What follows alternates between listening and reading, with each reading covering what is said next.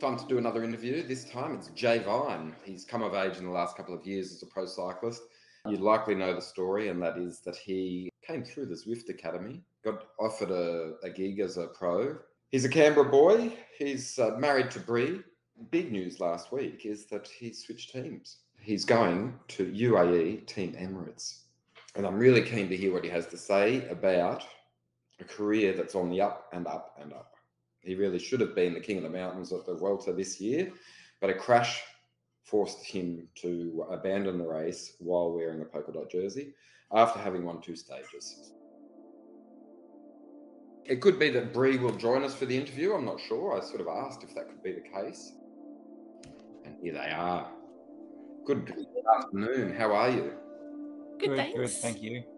Nice to meet you both. I'm glad that I'm talking to both of you. I was sort of optimistic that that would be the case. You've hit the pro scene in a big way in 2022, and it also sounds like you understand how to live the off season. So, did you hit it hard for the off season, or is that just an exaggeration? No, I think 8 kilos. I think I gained 8 kilos over the 3 weeks. So, yeah, I aim to please. So, and that was even with doing some gym work and some running and some running. I think I did 4 kilometers of running. Which is a lot of running for you. For me, it's a lot.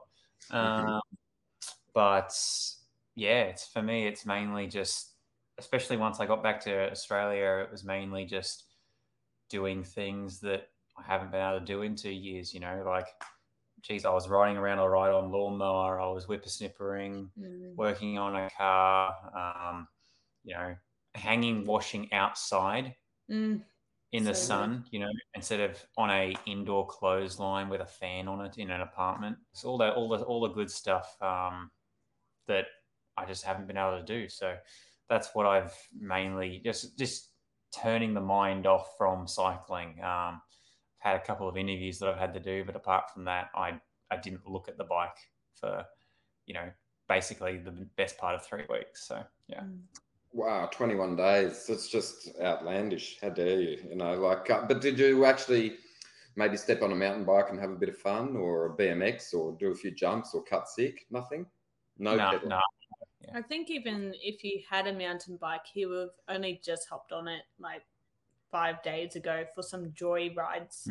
But that's it. Like, the idea is to give the body a proper rest, especially when it's a 24-hour job of what you do. I don't think you would have wanted to jump on even if you had one. Yeah, I'm building a Mini Cooper to leave at my parents' house so that I can play with that when I get back. But yeah, that'll be my little go-kart to drive around Queensland with.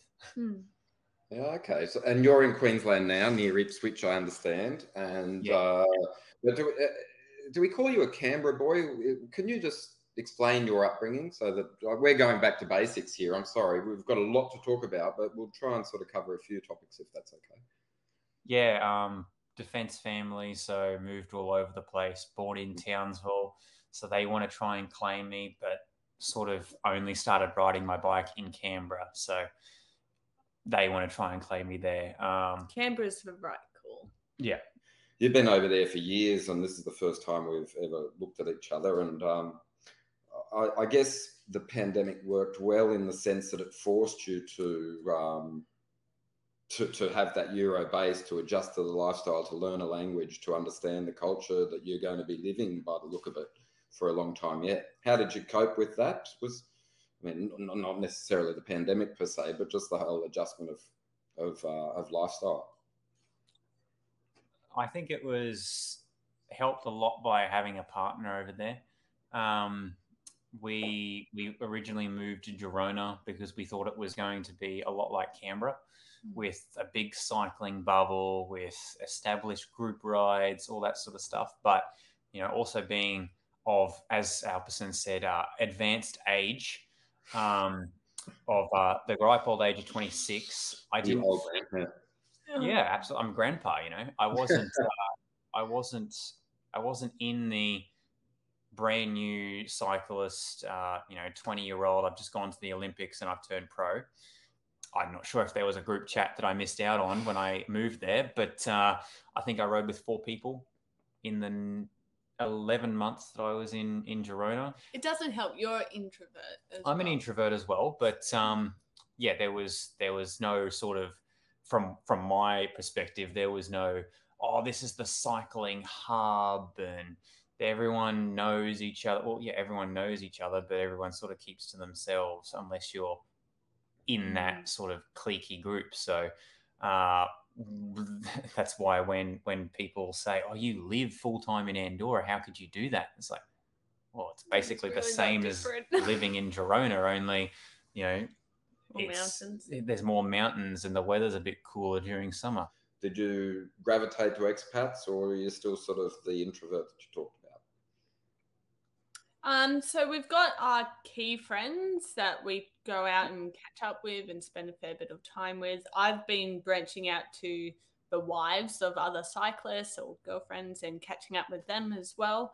But since we actually moved, Jay hasn't really had a lot of downtime where it relates with other riders. Everyone's going back and forth racing. Like, I think when Jay had downtime, Jack Haig was recovering, and then Ben O'Connor as well. They had things going on. So it's actually not a lot of time that you can catch up. We did do an Aussie barbecue with some friends in Andorra, but around May, I think. Yeah, around May, just with the Tour de France stuff kicking up. But that was really it. Like, we have our set smaller network, but we still catch up with a lot of people and chat to them about things that are going wrong and how we can address it and stuff like that. Yeah.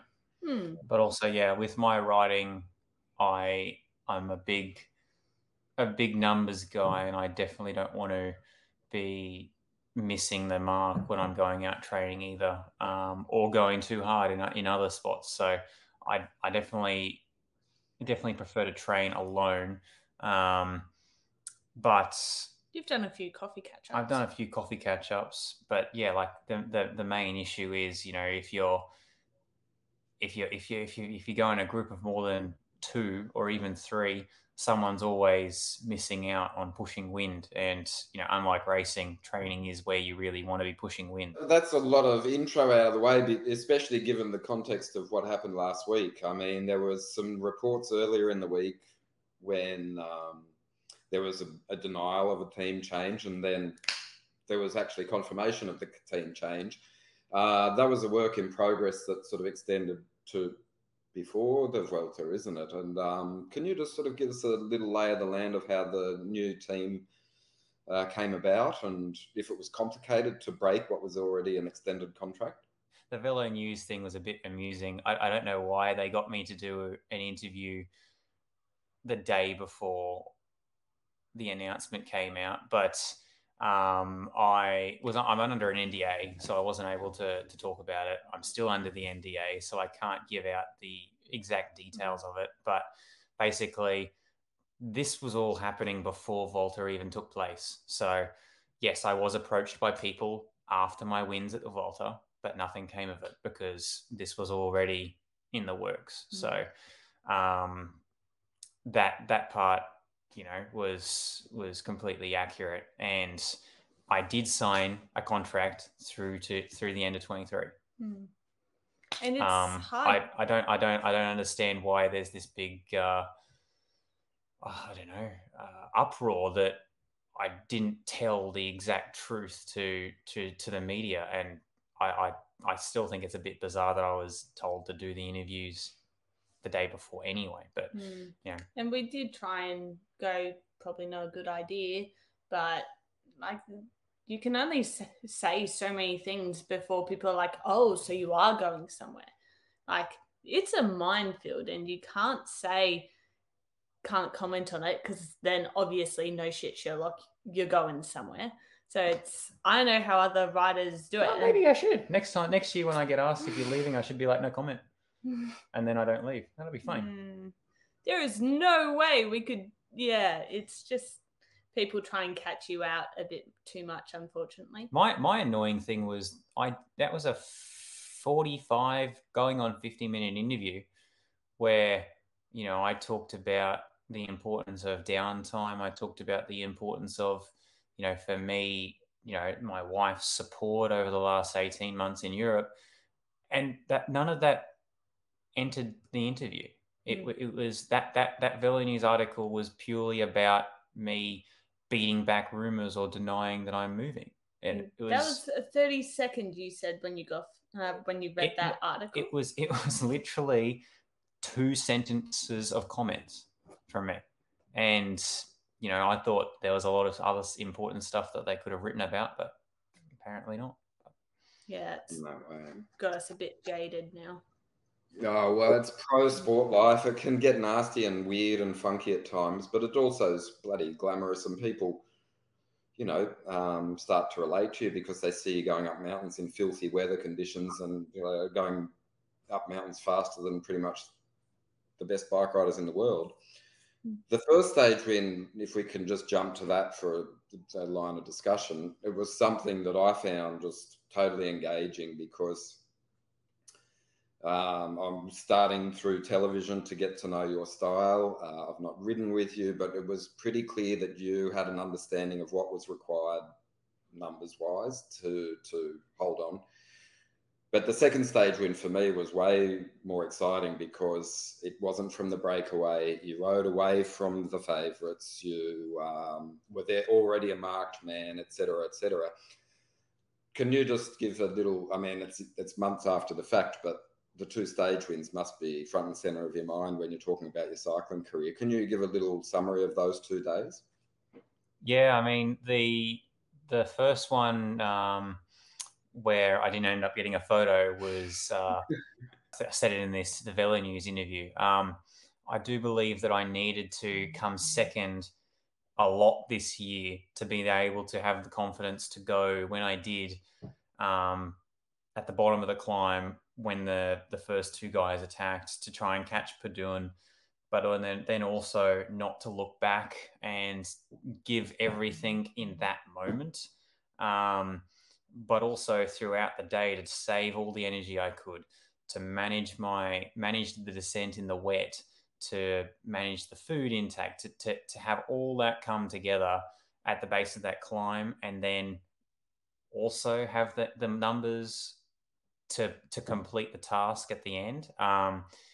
Basically, I was confident that I was going to win after we got off the flat section with 4Ks to go, because, you know, all I had to do was keep doing the watts that were in front of me, and that was they were the best watts in the race. And like, if someone had to match me and go harder than me, and I mean it's like 6.5 watts per kilo at the end of a 20-minute climb to try and to go to equal me, then you obviously have to do more watts to try and take that back that time. So that all the whole year had culminated in that result. Funnily enough, I hadn't actually planned for it to be from the break, from the GC group. It was meant to be a breakaway day for me. I was meant to be there with Padun, probably getting caught. But it just so happened that 2Ks after neutral start, I got a flat tire. So I ended up missing the whole break formation fight. The stage 8 win was a bit more tricky because it was going to be from the breakaway, and managing the effort throughout the day and not going all in and too deep was definitely weighing heavily on my mind, because I have done that. I did that last year in stage 14, even before I crashed. And it all sort of fell into place, having Pedersen there, having 3 FDJ guys there, having the Pedersen trying to keep the group together until he got the points 4 kilometers before the base of the last climb. Like, it all sort of culminated, plus Stolaire as well being a big threat and having all these big names around. I just sort of got overlooked. Yeah, I think once that first that ceiling was broken with the first one, I think there's going to be a lot more to come in the future, hopefully. You've got more confidence from everything as well. Yeah. It was also the days that came afterwards, which were really impressive, where you were defending the jersey, you know, not necessarily off winning the stages, but it seemed to me like, I mean, I was just getting to the point of confidence, thinking he's got the jersey, he's going to win the jersey. And then your bike racing took its toll like it does. We'll get to the injury in a sec, but were you as confident as observers were that you'd be able to last the distance of the 3 weeks and still have enough points had it not been for the crash? Well, annoyingly, we could have sewn up the jersey on stage 9 had there not been this absurd, weird obsession by Quick Step to chase me down solely. They were positive. They were positive. Remco was positive I was a threat for the GC.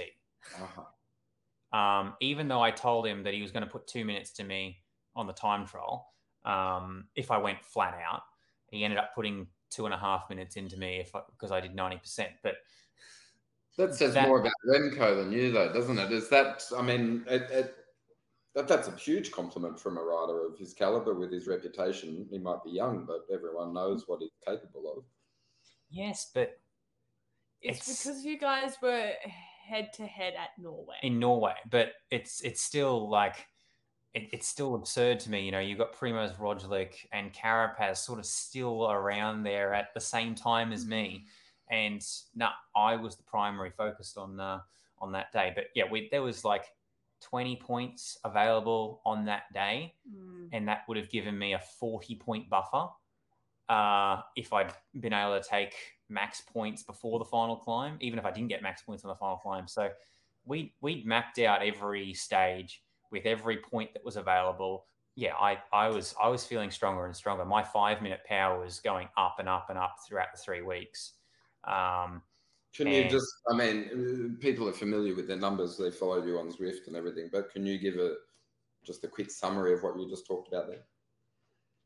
How 5-minute power, improving. What sort of data were you pushing out?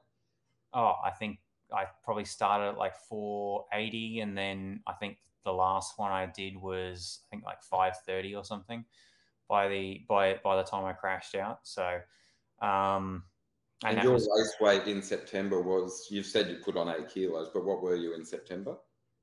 67. Okay. So yeah, that besides the fact that I trolled everyone by changing my weight in Strava to 73. Okay. Because everyone kept it's so funny. They're like, Pro Cycling Stats says 69, but he says 73. And then I wrote on Twitter that I was actually 78. So I don't know. I don't know what I weigh I was.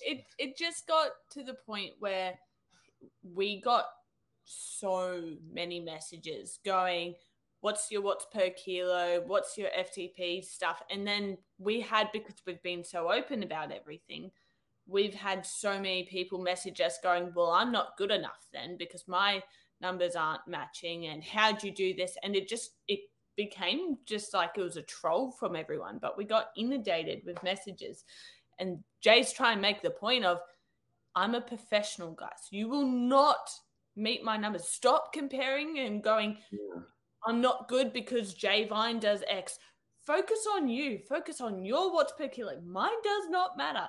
So I thought it was fucking hilarious. But anyway, the day that I crashed out, I was actively trying to get in the moves. And that was the day that slight crosswind and people were in complete disregard for other people's safety and immediately chopping people into the gutter. So mass pile up. And unfortunately, I think, Carlos Rodriguez suffered a lot, but was able to continue.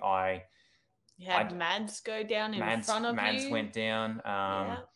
I still don't know how I managed to get a massive gash in my wrist, but I'm extraordinarily lucky to be alive, to be honest. So to go through it for people who may not understand, but you had a huge loss of blood already. You had a deep gash. Which hand? I can't remember. My left hand. And you're right-handed? Yes. Okay, but that's just for the recovery question. Yep. And it was stitched, but it would have got your artery and it would have been just copious amounts of blood gone, you think? Yeah, absolutely. As it was, I didn't require a transfusion because it was on the top of my wrist, but I mean, they jokingly said we might not need to X-ray your wrist because they could see the bones. It required 15 stitches, 13 on the top and 2 underneath. Like, it was a serious wound. And then the movement after that, it took a while to get full range of motion again. Extremely lucky, and also probably extremely stupid that I was on the trainer 3 or 4 days later, because my way of dealing with the crash and not being able to do the Jersey was getting to Italy to do the Spring Classics. So that's like, I mean, it wasn't game changing for, you know, my career doing the Spring Classics, like the Autumn Classics, but it was just something that I didn't want to finish the season with a sour taste like that. I wanted to go to Italy, you know, and race with the guys that I'd been racing with in Vuelta again to finish off the season. That was important to me. So you're moving on, but clearly, just from what you've explained there, there's a good rapport with the team for 2022 and 2021. Is it going to feel a bit of a shame to leave, or I mean, everything's a learning experience. You're going to go and hang out with George Bennett. That's got to be fun. So you know, there's something to look forward to. But are you, now that it's coming to an end, this incredible, well, let's call it the Zwift Academy journey, because without it, it wouldn't have started. So are you disappointed to be moving on? I mean, it's very mixed feelings. This is like high school, you know, ending high school thing. You don't want to really do high school again, but it's also a shame to be moving on. I'm really happy that I was able to have 2 stage wins with the 2 different DSs that were the key parts of my development. Frederick Williams, and I've forgotten Michelle's last name, but Michelle is the other DS, and they've seen me come second a lot. Michelle was driving the car in 2021 when I crashed. So to be able to give them both a stage win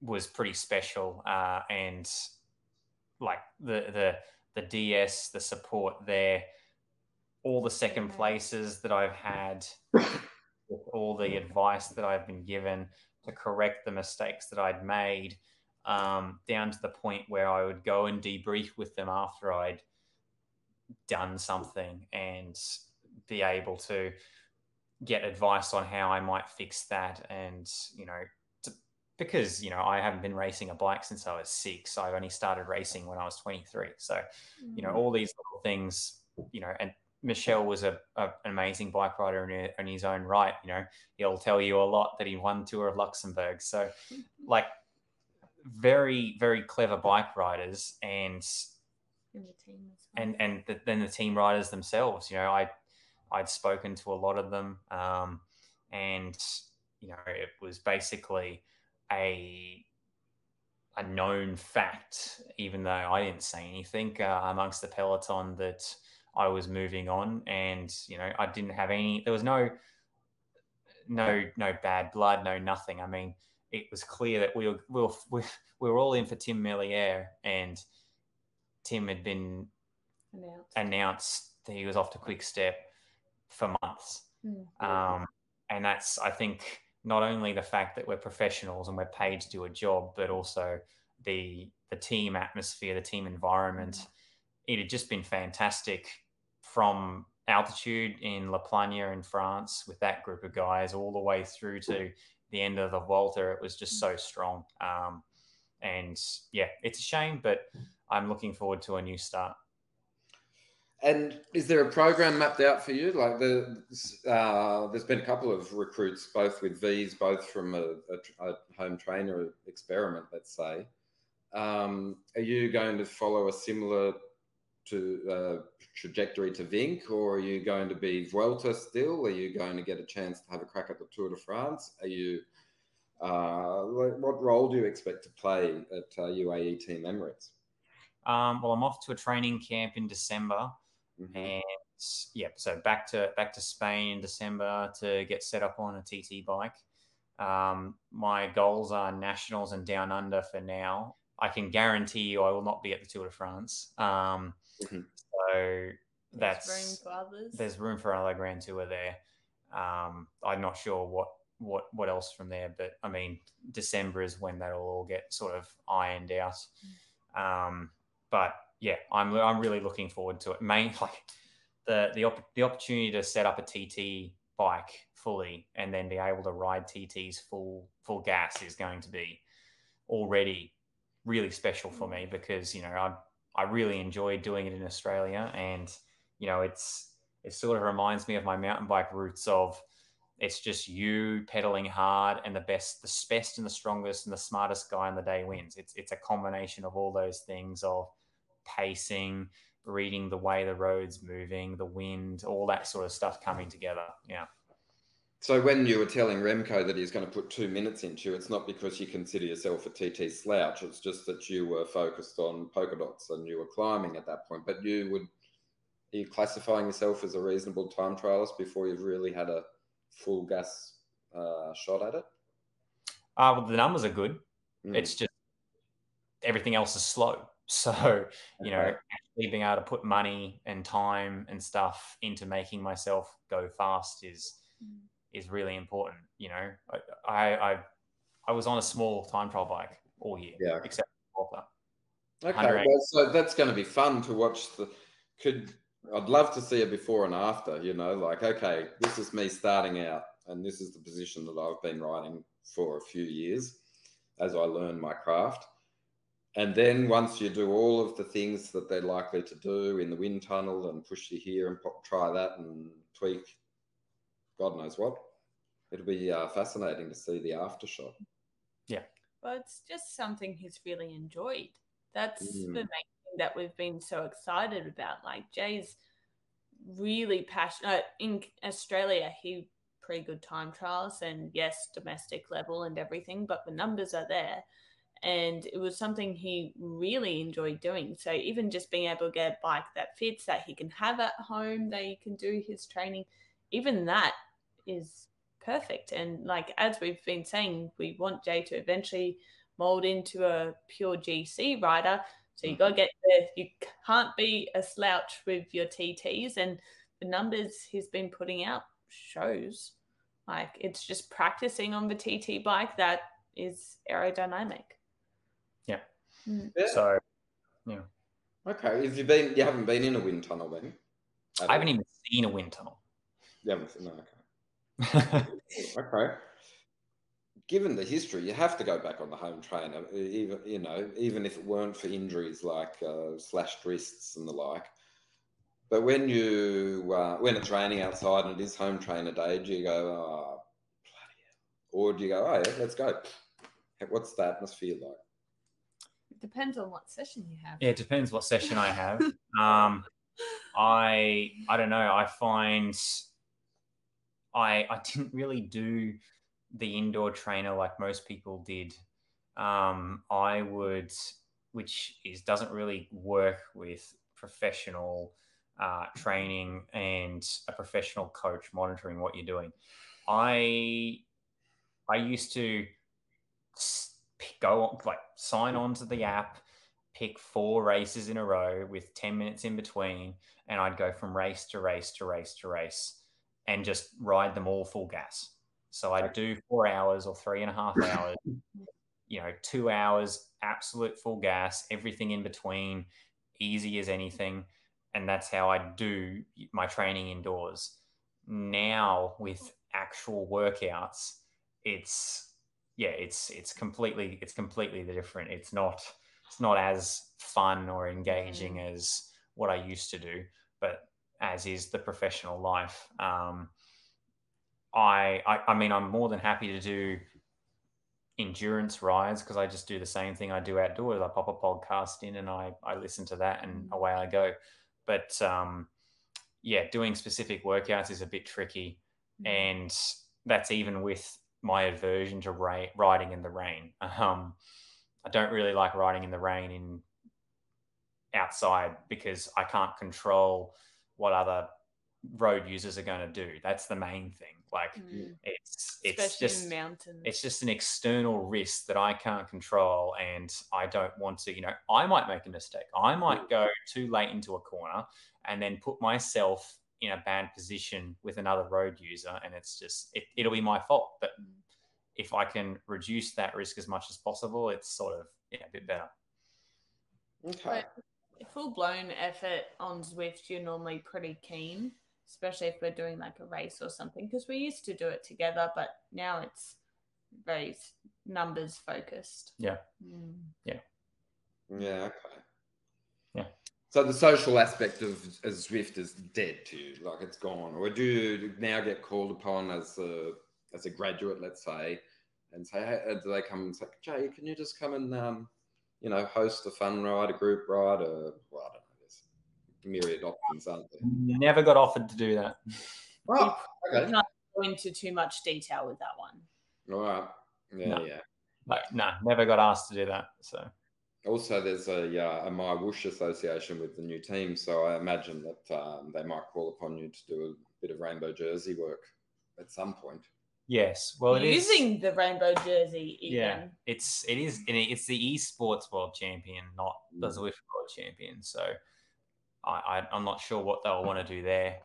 But yeah, at the end of the day, Bre's much more of the Zwift pro than I am. I think I've done 2 races, and Bre's done dozens. Pro races, that is. Not for a long time now. Yeah. Okay. Hey, it's been great to catch up. I expected just to get a quick overview of the new team, but we've basically done a pretty comprehensive chat about a lot of different things. And I might edit some of it for brevity, but I don't want to do a Velo News and just take 30 seconds of a 45-minute interview. So, but I think that we've done a pretty good overview of the big change that's about to come. I mean, there's going to be a lot of learning experiences in the next little while. So hopefully we can stay in touch and you can sort of document that process. And again, congratulations on all you did the last couple of years. It's certainly a rapid coming of age. Says an old man who's been riding a bike since he was 4 and never really raced. So. You're saying it to an old pro, apparently. But I wish you all the best for the next little while, and it's probably a good time to go out and enjoy that Queensland weather, and maybe even jump in a pool and have a swim.